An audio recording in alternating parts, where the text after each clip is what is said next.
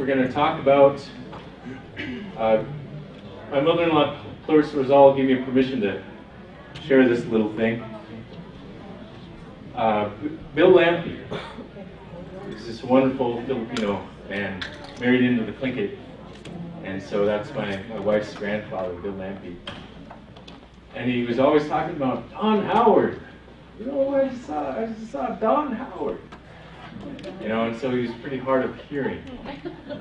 And so finally, it's just, you know, Dauenhauer, he writes the books with Nora. So, Richard Dauenhauer. He also called me Eastman. You know, we were wondering, there was a gift, Christmas gift with Eastman on it. And it just stayed there. No one opened it. You know, and then finally Lily asked, "Who's this for?" "You know, Eastman, you know, your boyfriend." So we all loved Bill Lampe. So, and we all loved, quite enough, Richard Dauenhauer. We're going to share about his legacy. There's so many facets of his legacy. It's just going to be a special opportunity. And he was adopted into the Chukinedi clan. And so we would acknowledge anyone here among the Chukinedi. And we would acknowledge, I've seen some of our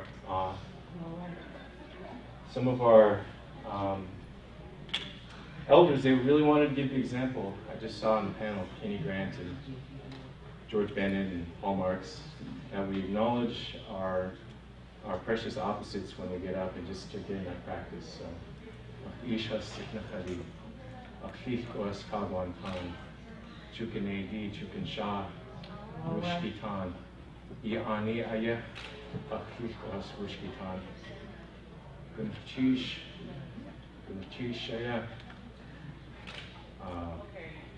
And if there's anyone that I've forgotten, I know this is a larger room, just know that Papunek Nayi, you're close to our hearts. He Kwedi, she's here with us. And so we're going to share on the different facets of Richard Dauenhauer's life. My Sergei Khan, Richard's longtime colleague, has been friends with my family, with the Dauenhauers for decades. And he's worked on this book called Sharing Our Knowledge, based on these conferences, where elders are side by side and equal with the scholars. And they did this amazing talk. When they were together, Richard and Nora were together, it was always just beauty and a wealth of knowledge that they had to share. And pristine, exact, concise, and extremely insightful, you know, every time they had to share this on how to work, the methodology, how to work with Native communities, how to work with elders, work with their stories, articulating that brilliantly. And so they did that one time. They were keynote speakers in 2007, and so it's in that book, that Sharing Our Knowledge book. So, and there's so many examples of that. I listened to a recording in 1993, a clan conference then, and the way that he described how you do these things was just extremely concise, where you feature the elders and you learn about these issues. You learn how to honor what they said. You know, they provided that example, and it's just very, very important to remember that. Very important. Just try to remember the specifics, the exact ways, you know, of the examples before us. You know. So we're going to start with Barbara Caliente. She worked with the Dauenhauers for many years. She helped with these books. Some people might not know that, actually, that she helped with editing, with typesetting, with organizing. Hatubu Naguyis, Hapusti, these amazing books from the classes of oral literature. And what did you forget her name? Eshkuk and Yanas. She's going to share with you. Ganesh, and thank you for that introduction. And I too wish to acknowledge my father's people here in our company, the Legacies, and particularly the family of Richard Dauenhauer, his wife Nora Marks Dauenhauer, and their children Carmela and Lee and Adela and Lorenzo's out there somewhere, I'm sure. And I know they had something like 12 grandchildren and 17 great. I don't know if it's grown since that number. 18 now. It is 18. That's quite a celebration.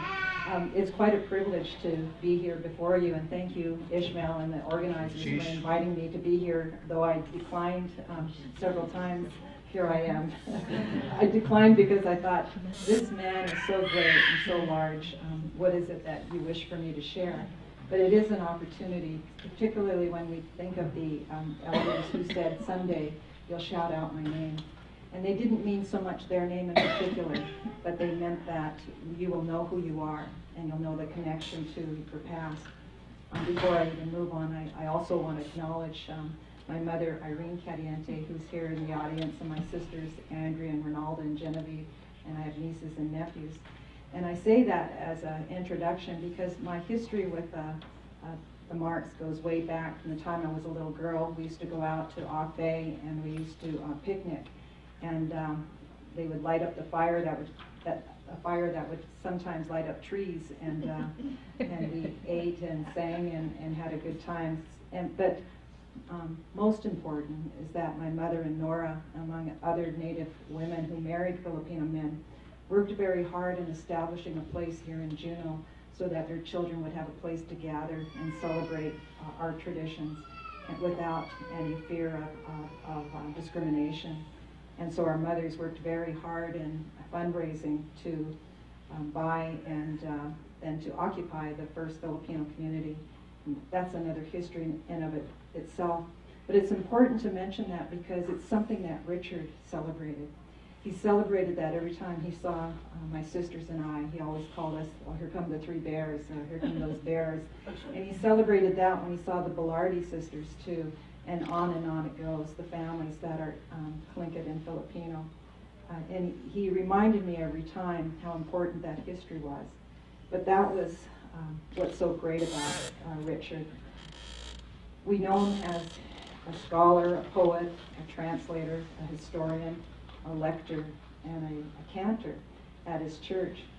When I was hired or asked to come back to Sea Alaska Heritage Foundation, it was in 1985. I was one of the first employees of Sea Alaska Heritage Foundation when the board had met in Sitka, Sea Alaska board, in 1981. And there were it was a gathering of Sea Alaska elders speak to the future. And while the board had originally thought that the conversation would be about the social needs of our people in transportation, education, health, etc., the elders that gathered there impressed on the board that what was needed was the continuation and the repatriation of knowledge and the celebration of who we are as Tlingit, Haida, and Tsimshian. And out of that conversation, I know Dick and Nora were there, and they translated the speeches then into the first book, Because We Cherish You. And how fitting it is that this is the testament of Richard and Nora, a living testament that many of us return to time and again. It has become a household phrase, because we cherish you. And it certainly was from the elder George Davis, who said to the board, even now our grip is weary from holding on to it. Here, those of us who are Tlingit, it is deep to where most of it is sunk from our grip. And who will come to help? It's interesting to think back that I believe it was in 1970 that Richard first came to Alaska, and that there was already something very spiritual in motion that he was preparing. He had already earned his PhD in oral comparing literature. And that's real important to reflect on. He was the scholar of scholars in knowing the greatest classics of this universe. And I started to think, what is it that I was unique to see and to share in my company with Richard and Nora that is worth mentioning, and to walk away today to see part of it in ourselves. And I settled on the word that he was a humble man. A humble man that even I would say that's a contradiction to who Richard Dauenhauer is. But he was humble in this. And one of the definitions of humility is that you forgo who you are, your experience, your stature, all that you believe to be your worth, even your ego, for the greater good. And that requires coming into situations almost impoverished with nothing. And I say that because he certainly had a focus that he left all behind. And to do that, he had to let go of everything, to enter into this realm that was of the Spirit, to listen, to really listen to the ancestors that were present in all of us, noble people. He was there to listen to what they had to say and to be obedient to that. And truthfully, even now, you need a humble spirit. You need to be in the company and prepare yourself to be in the company of the ancients. And all along, he had Nora to help guide him into that. And I've said it before, and I say it with great love and respect, that she certainly kept him humble. And many a time when I was working at my apple, and I almost was tempted to bring it, I still have it, the first apple that I worked with, all of the works that they had typeset ahead, and some that I had typeset. I still have it, and it still looks brand new. But it's this tiny little screen and box. But on it was the Tlingit fonts that were created by Sealaska Heritage. Fred White was present then and new to this kind of work at Sealaska Heritage. And my job was to type the English text line by line with the Tlingit text. And not knowing Tlingit then, and I'm sorry to say not even now, but in the spirit, it captured me. It captured me, and I recall typing Patu Anaguya, sorry for my Filipino accent.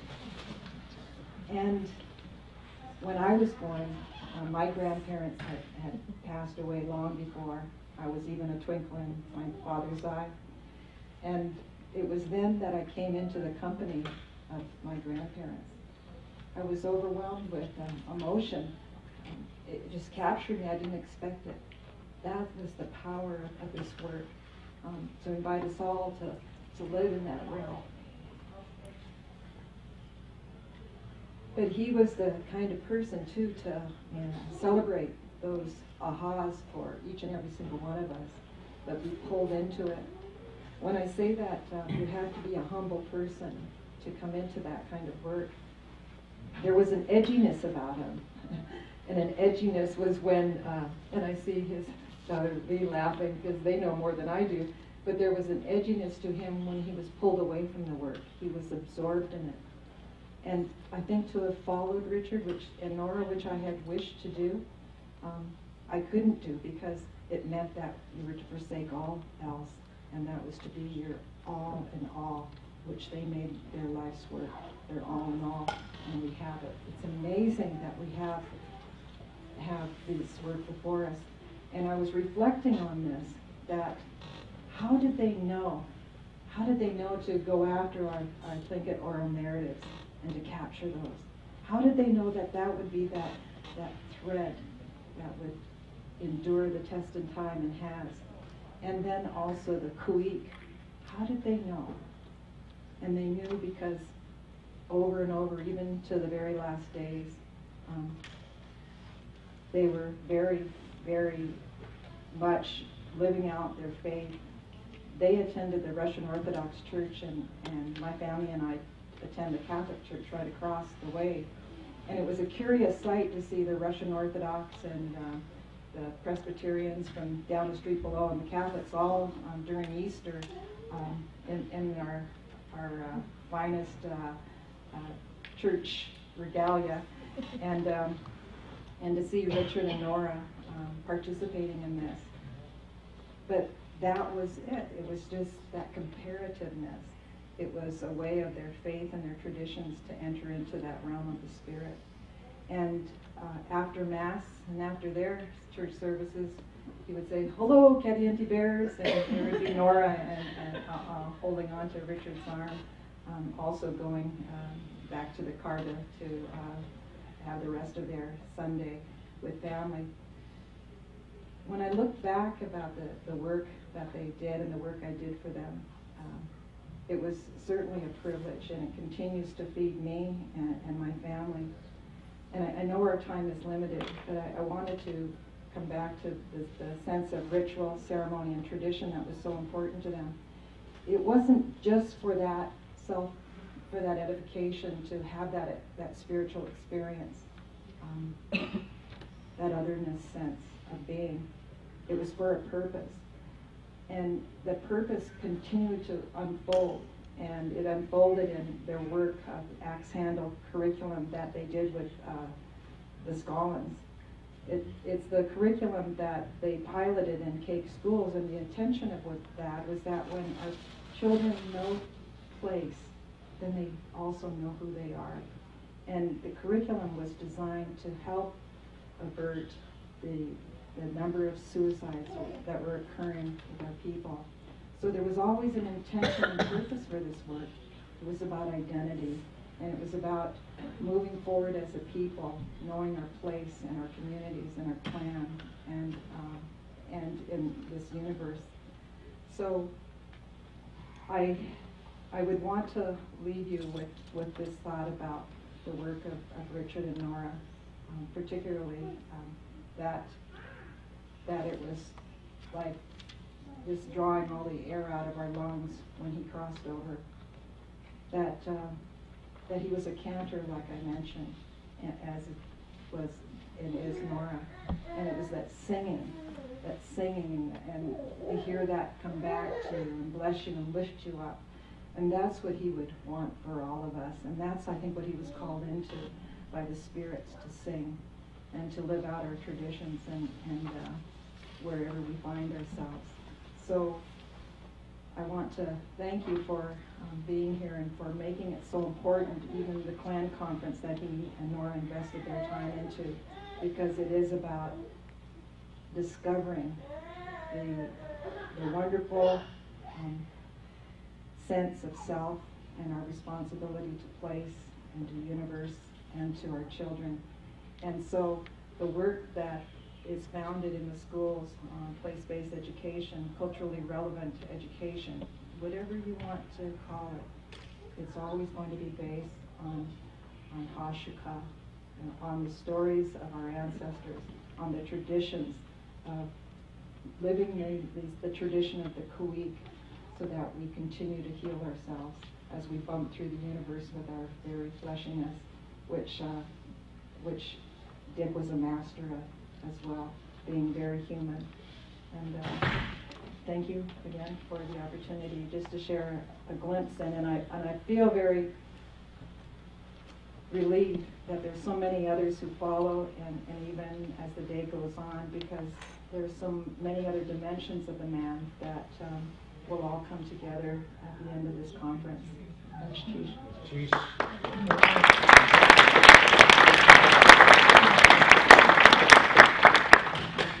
All right. Something that Richard always, for years, he was mentioning, just when talking about mentioning this book, Keeping Slug Women Alive, by Greg Saris. It's about keeping Pomo traditions like Pomo basketry alive. And I just wondered, why is he mentioning keeping slug women alive all the time? So I finally got a copy of it, and I wonder who, he's just plugged that book so much. But it's just those little things that come up, the things that he cared about, that he was trying to get other people to care about and pay attention to. So it's a good book, Keeping Slug Women Alive. Thinking about the work of the elders, Charlie Joseph and George Davis and these greats, A.P. Johnson, all the ones that I've documented, even some of them that they might have missed and noted that they wish they got more of, like Tom Ucas and Forrest DeWitt.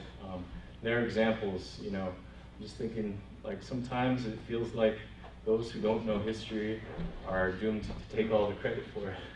You know, that's what happens is all this groundwork that's laid, and then we come on and we're like, yeah, look at what we're doing and how strong we are. But it was all the groundwork that was laid, those decades and decades of hard work to make this stuff happen, that gives us this strength.